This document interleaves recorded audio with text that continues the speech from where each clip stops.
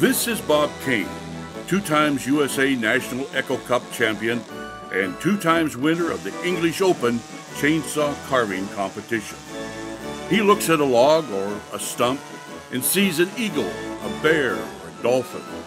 Grabs his chainsaw, and a few minutes later, we can all see and enjoy what only he saw at first.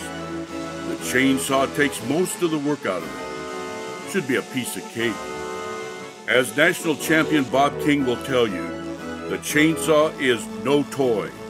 It is the most dangerous hand tool you can buy.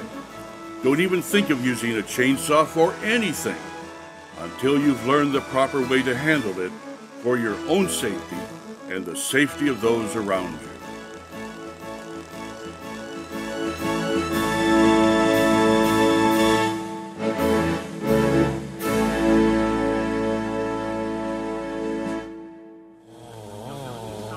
This video is not about becoming a chainsaw artist, nor is it about becoming a professional logger. These loggers know how much they rely on a well-maintained chainsaw and how much damage it can do if not operated safely. When falling a tree, the danger is not limited to the chainsaw. If the tree is rotten, the top can break off and fall right down on top of you. Or the falling tree can twist off the stump or roll down on top of you after it has landed. This is no place for amateurs. It is dangerous work, even for professional loggers.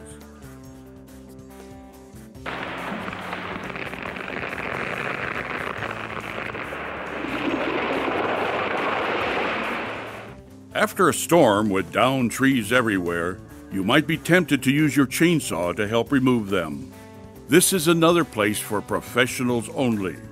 They have the experience dealing with all the forces involved when trees end up leaning against power lines, other trees, or houses. Chainsaws are meant to cut fast and efficiently, so protect yourself with personal protective equipment. A well-dressed logger wants protection for his head, eyes, ears, legs, and feet.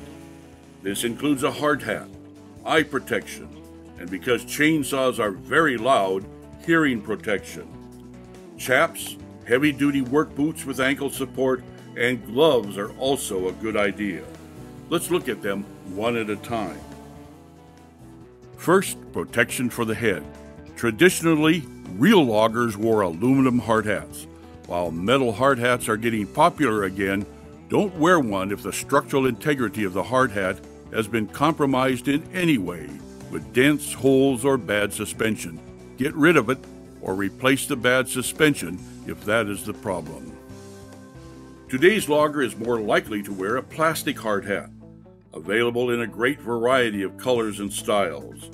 Again, if the structural integrity has been compromised in any way or if there is discoloration, get a new one. Also test the plastic hard hat by compressing it with your hands. When released, it should return to its original shape. Unless you want to join the 300 to 500 people in the logging industry who sustain eye injuries every year, be proactive in protecting your eyes. Use a screen hooked to your hard hat.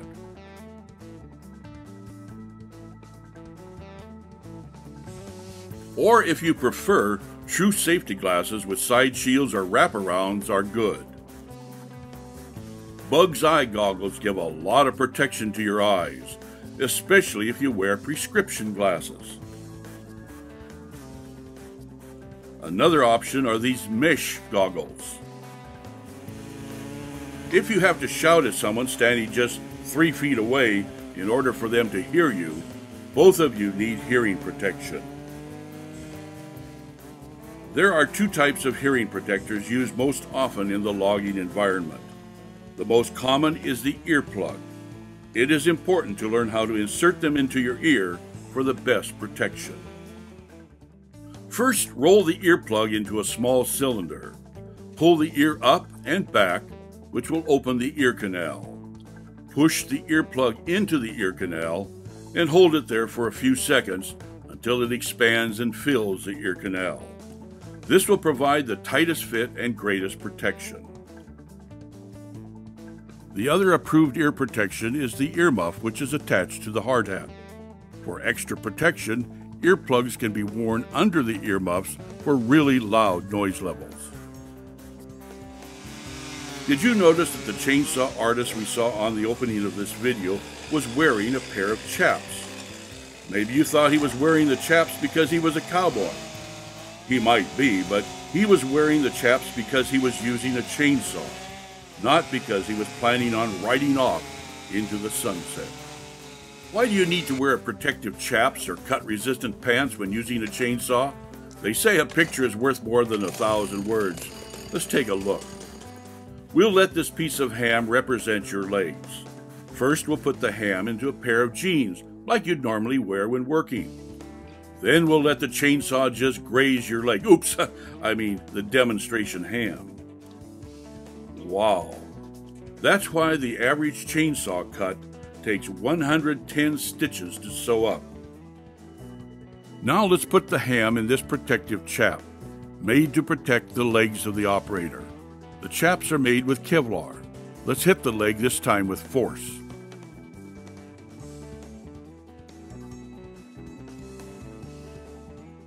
The chaps actually stopped the chainsaw by jamming the flywheel. They were supposed to. We can easily see that the chainsaw did not penetrate to the leg. Sorry, we mean the ham. If this was a real-life situation, you might have a little leg bruise, but it wouldn't require stitches nor hospitalization. If everyone using a chainsaw was smart enough to use chaps or cut-resistant pants, we would save millions of dollars in medical costs every year. To adequately protect you, the chaps must fit properly. The bottom of the chaps must come down to the top of the work boot. Personal protective equipment will not eliminate hazards, but if used correctly, they can at least reduce the seriousness of the injury. Let's turn our attention to the chainsaw itself. The more you know about your saw, the better. Knowing how it operates will give you a better understanding of how to use it safely. First, consider the type and size you need. There's the large. That's a saw with more than a 28-inch bar. The big saws are best left for professional loggers.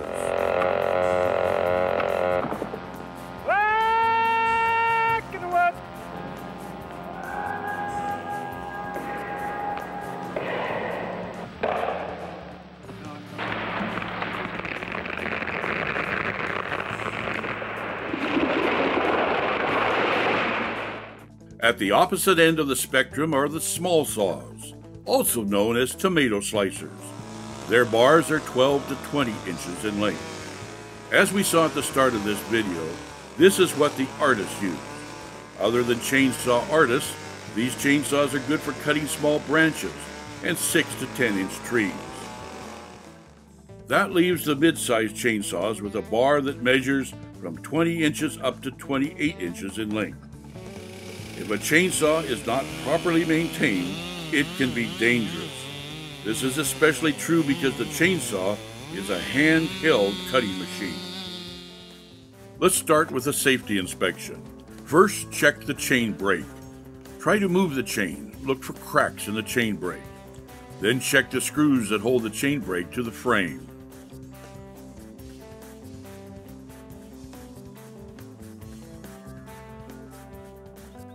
Check your throttle interlock. You should not be able to actuate the throttle trigger without depressing the interlock. At the same time, check that the handle is secure and that the anti-vibration mounts aren't broken.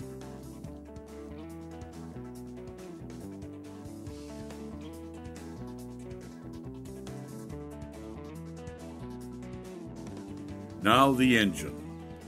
Check to see that the air filter is clean. This is the most common problem that prevents your saw from starting. Each manufacturer is different. Follow their recommendations for field cleaning.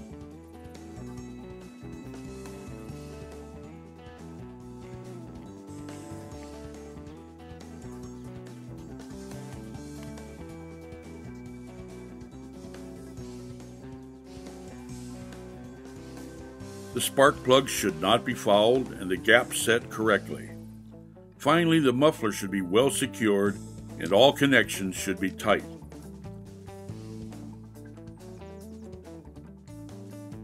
Next, the chain. There are a few basic chainsaw maintenance rules concerning the chain. The chain must be correctly tensioned after it has cooled. More chain and bar problems are caused by incorrect chain tension than by any other chain factor. The tension is adjusted by moving the bar in or out. After loosening the nuts securing the bar, turn the adjustment screw to attain the correct tension. Then retighten the nuts to lock the bar in place.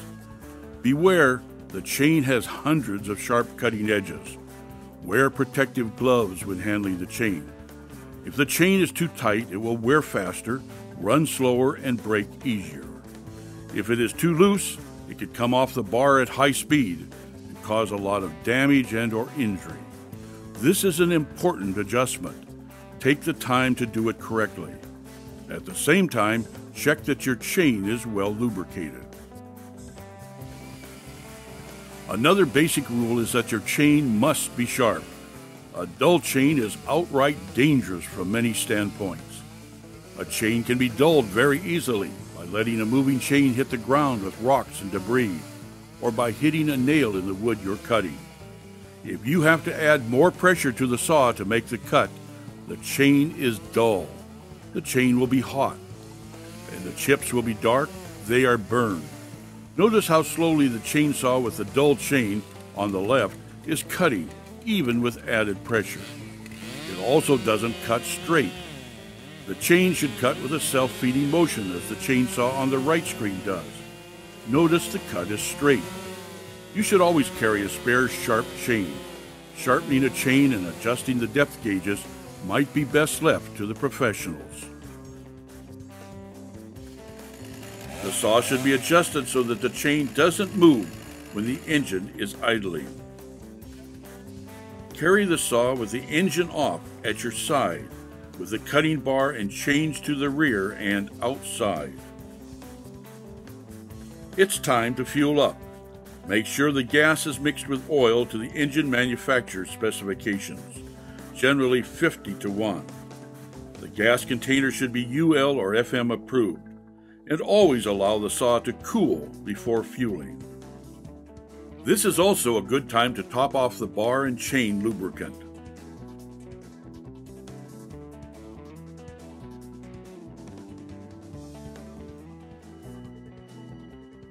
So you're ready to start the saw. This is called the drop start method. You're using the weight of the saw to start it. The bar and the chain swings down toward your leg as the rope is pulled. If the saw starts, you're all set to make a clean cut right through your leg. Not smart.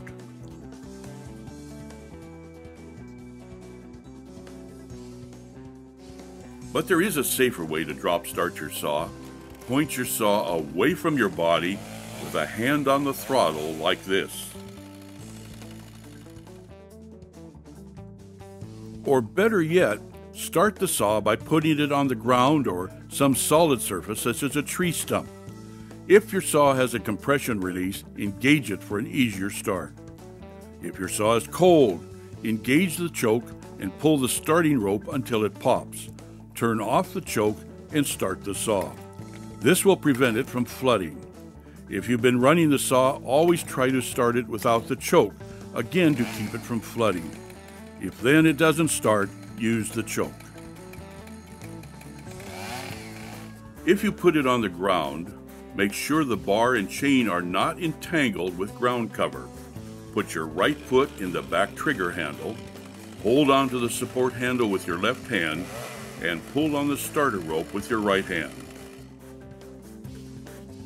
If you can't find a piece of level ground or a solid platform of some type, you might find a knee lock start an alternative.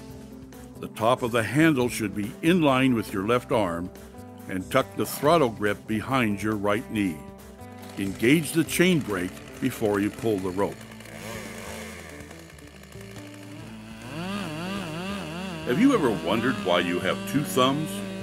Amazingly, your thumb plays a very important role in controlling the chainsaw. Notice how the left-hand thumb wraps around the grip. It closes the loop. Not to be outdone, the right thumb does the same by closing the loop around the handle. Practice this. You'll be amazed at how much more control you have with the chainsaw. The simple idea of closing the loops with your thumbs really does work. All power saws can cause kickback, but the worst by far is the chainsaw. Most chainsaw injuries are caused by kickback. This is the kickback danger zone.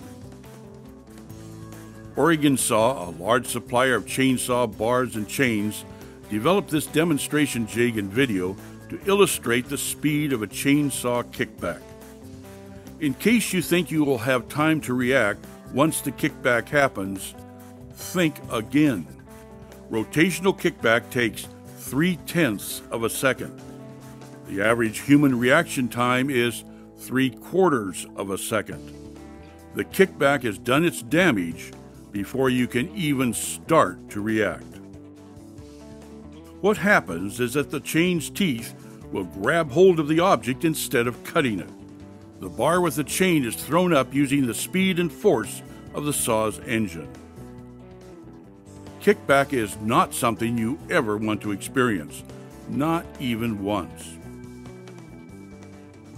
When delimbing trees, make sure the tip of the cutting chain has passed the limb before starting the cut.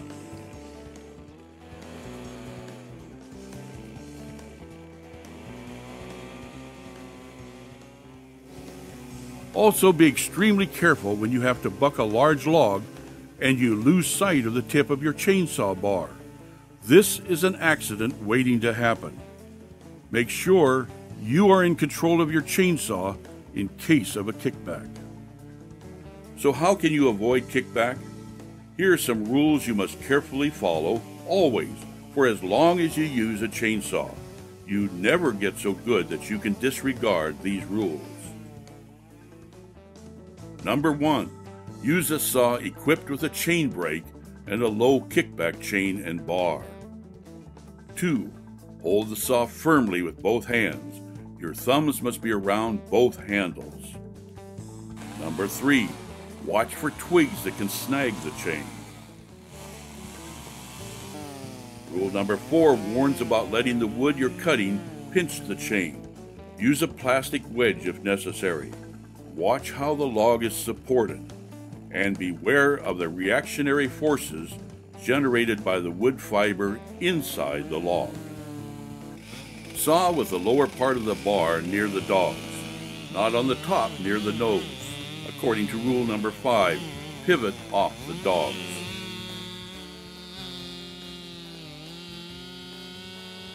Number 6 reminds us to maintain a proper speed when making a cut. Give the wood fiber a chance to react and release tension slowly, especially when dealing with blowdowns. And of course, keep the chain sharp. Let the chain do the work. Rule 7 says that there are very few things more dangerous than a dull chain. And finally, Rule 8 tells us not to reach above your shoulder to cut. See how close that chain is to the operator's face? It's not a good way to shave.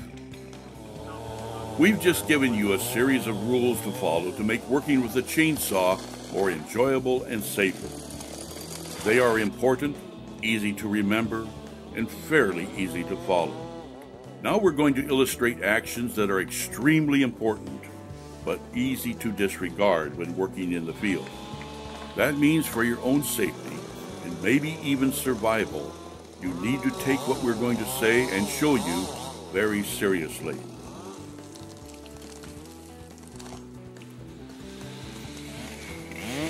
The first warning seems simple enough, but in a forest setting can be very difficult to accomplish. Before you start your cut, make sure you have a good footing, your body is in balance, and if you have to move, you won't be tripped up by undergrowth, twigs, and limbs. Don't start cutting until you're standing on something solid and you have a way to escape if what you're cutting starts to move.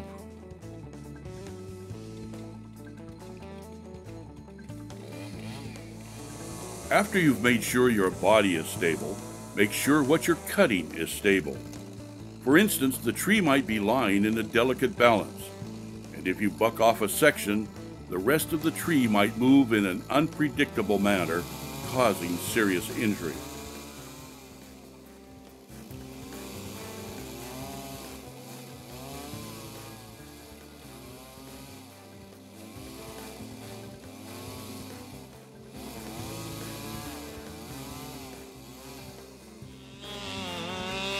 Always work from the uphill side. What you cut off might start rolling with or without help.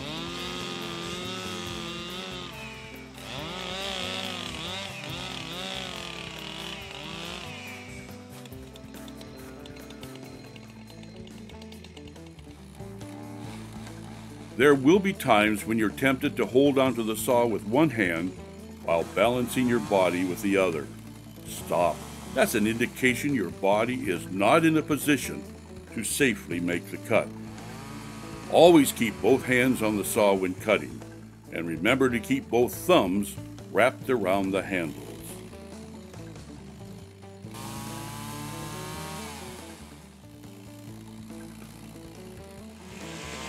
Don't get carried away thinking small limbs are a piece of cake.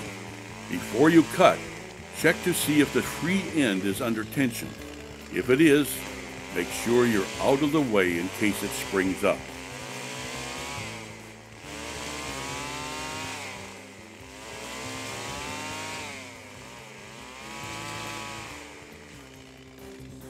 Now here's information we've already talked about, but it's worth mentioning again. Always have a plastic wedge or two with you when bucking logs. It is no fun freeing your chainsaw if it gets pinched while bucking. Use the plastic wedge to keep it from binding. And finally, remember that most of the time kickback is totally unexpected. Just in case, always stand to the side of the saw, never directly behind it, and have your thumbs wrapped around the pistol grip and handle.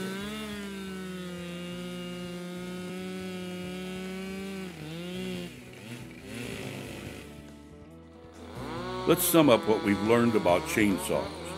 Chainsaws, when not used properly, are dangerous tools. In fact, even when used properly, the unexpected can happen that will cause injury.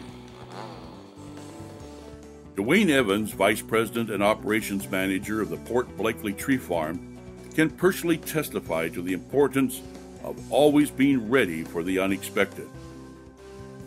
Well, I was falling timber, and I fell a small cedar tree, taped out the first log, marked it with my chainsaw, walked out to the top of the log, was just going to nip the top of it out. It was laying in some vine maples. I just undercut it. As soon as I touched the top, the log sprang, threw me off the log. I assume I rolled over the chainsaw, and I cut myself from here to here. And everything was not supposed to be hanging out was hanging out. I stood there, and obviously I had first aid training. I realized that I was going to pass out, and I only had probably 10 or 15 minutes before that happened. I waited for my partner, the chainsaw, to stop, and I walked up to him, and at that point, he gathered the other cutter. They wrapped their shirts around me and packed me to the landing, and then by the time I got to the landing, the ambulance was there, and they took me to the hospital. But looking back at it, obviously I didn't notice that the tree was loaded when it was laying in the vines, and I've done this 1,000 times, just nip the top out. And probably pay a little more attention to how the tree's laying. It would have helped me. I probably would have made the same choice at that time. What do you mean loaded? When the tree falls, it fell, and the way it landed, it had flipped the top over from the butt of the tree, so it was actually bent. So when I bucked it clean, it sprang and threw me off the tree, off the top of the log. What advice do you have for people who are using chainsaws today? Really pay close attention to, obviously, your surroundings. Obviously, I should have probably been standing on the tree to begin with. I probably should have been on the ground, but you really need to pay attention to if the tree's straight. or it could have trees have natural kinks to it. Make sure that there's nothing in the way that's forcing that direction of the tree, so that it's not loaded up, so it doesn't spring free either at you on the ground, spring at you or away from you, and like what happened to me, hold the saw out of your hands. So. Did the saw have the safety features on it? Yeah, it was a brand new saw, had the safety catches and everything. Just that I think that because the way it happened to me, I didn't trip the safety catch or the brake on it. And so when the saw landed, or maybe happened in midair, I'm not really sure what happened, but I laid across the saw as I tumbled through the brush. Being alert to the entire cutting environment can help prevent serious chainsaw injuries. Knowing your saw, using it properly, along with proper maintenance and care, can help reduce the risk when using your chainsaw. But the most important message we have to give is if you come across a situation where you don't have the training, the experience, and the equipment to handle it safely, don't try. Call an experienced professional and get the job done correctly and safely. For more information, check our website at www.lni.wa.gov.